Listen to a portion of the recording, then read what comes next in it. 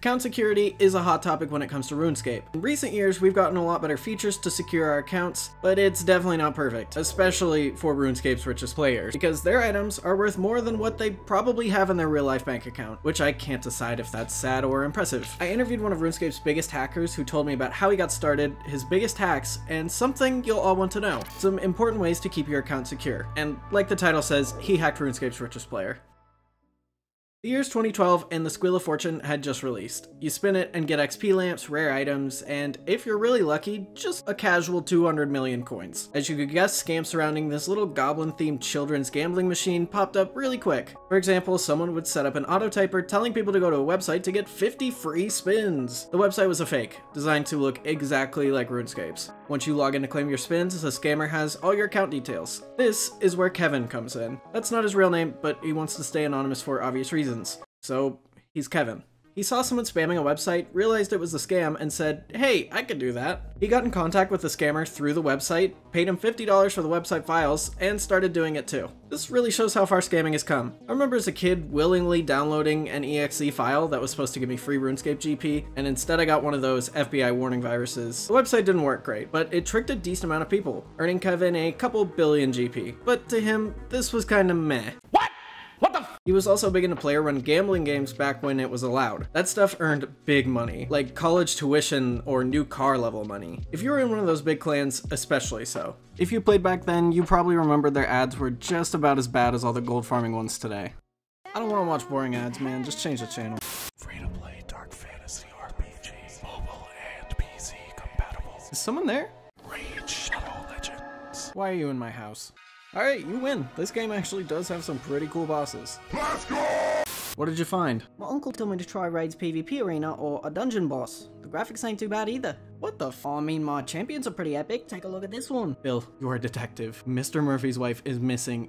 Wait, Raid just released the Artifact Forge, where you can save time and craft artifacts directly, as well as a whole new advanced quest system with amazing rewards. They're currently developing the beautiful Doom Tower. Wait, you play Raid 2? Yeah. Yeah. I knew you were worth the 15k. Next up, we have this beauty of a mobile game. If you download it using my link and play through at least a tutorial, I'll shout you out in my next video. You'll notice down below, the description will update itself with how many of my viewers do that. My goal for this campaign is 93 installs, so obviously I'm gonna need a little bit of your help. Go to the video description, click on the special links, and if you're a new player, you get 100,000 silver, 50 gems, 10 mystery shards, and 1 free champion, Hexweaver. These rewards are only available for the next 30 days in your in-game inbox, so go download right now or you'll miss out. Then, Old School RuneScape opened, and that meant a lot more players to fish. He figured it was time to take the operation up a notch. He pulled in 3 close friends to help out.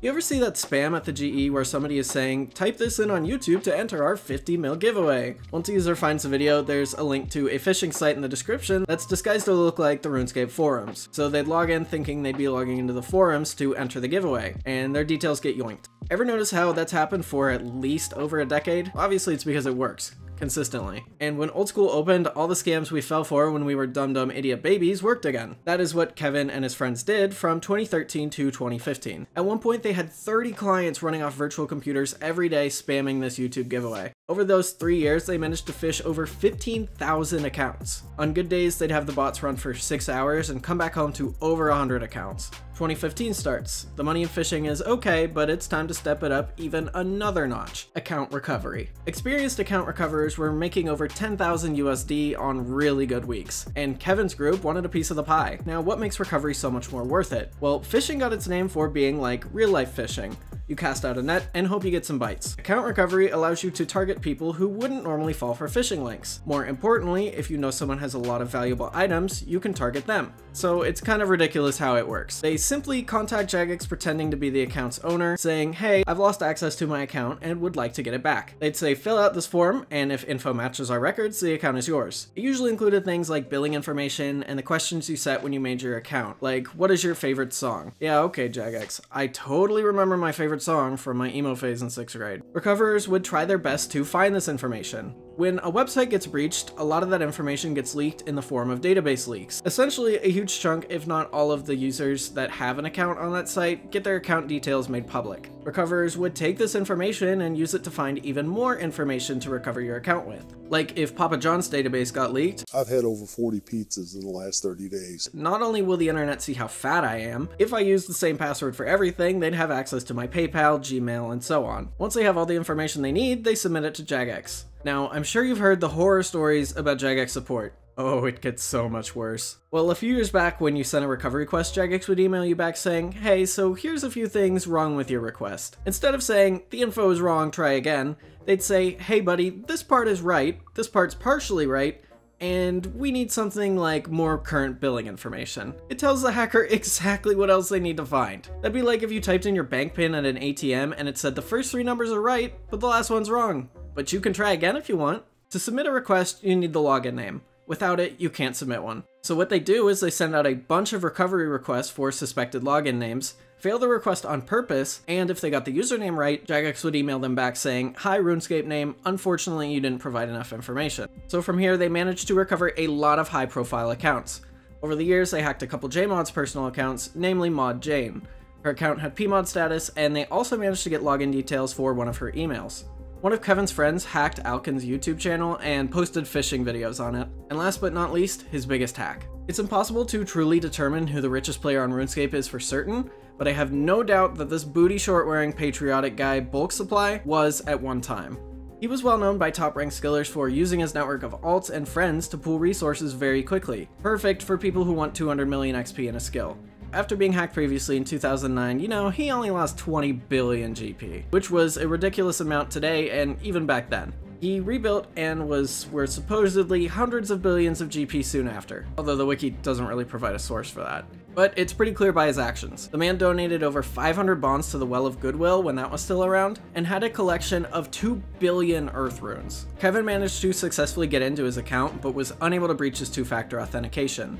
At the time, Bulk's bank value was somewhere between 500 billion to 1 trillion GP. In those days, it was anywhere from $75,000 to $150,000. Although Kevin failed to get past 2-factor authentication, soon after, someone else did, and he got cleaned. Although that original hack and the information used for it probably helped the next person figure out how to do it. Now, how do you keep your account safe? Or, well, safer? Kevin recommends first and foremost, use a login name nobody knows. Now, since most of you already play RuneScape and you have an account, you unfortunately can't change your login name. So, you should create a new email only for RuneScape, and change your account's email to that. It's impossible for a database leak to reveal your RuneScape email because the only website you'll use it on is RuneScape, and I guess the email provider. Use a password and bank PIN that you don't use literally anywhere else. Use an authenticator on anything that supports it. That means both an authenticator on your RuneScape account as well as an authenticator on your email. It's not foolproof, but it does help your chances quite a bit. Now, what else happens if someone finds out your login name besides the potential to get recovered? Well, there's actually an unfixed login exploit that more or less makes your account unusable, which you can learn all about in this video.